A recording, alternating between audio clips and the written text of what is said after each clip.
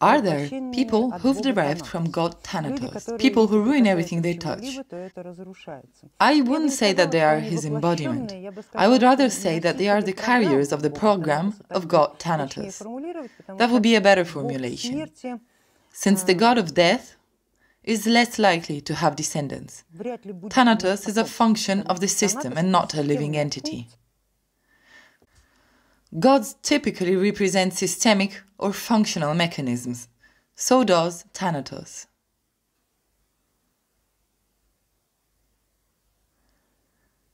There are people who carry an informational component or a certain type of program within them, the program that carries the name of Thanatos. Everything they touch gets destroyed or dies. Or just a certain part dies.